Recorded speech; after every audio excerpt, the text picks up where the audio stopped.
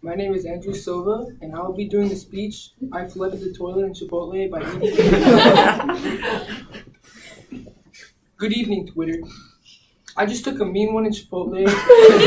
I've been holding this for maybe 15 to 16 hours, and I used so much tissue that when I flushed the toilet, it didn't go all the way down.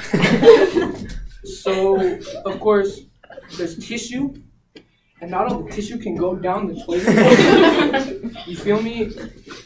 Therefore, when the water is trying to push all that stuff down, it's not going all the way down.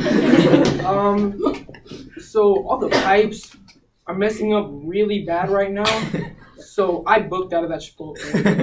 And the reason why I ran out of that joint so fast was because I didn't want anybody looking at me. Yeah, do not go to Chipotle. I messed that bathroom up.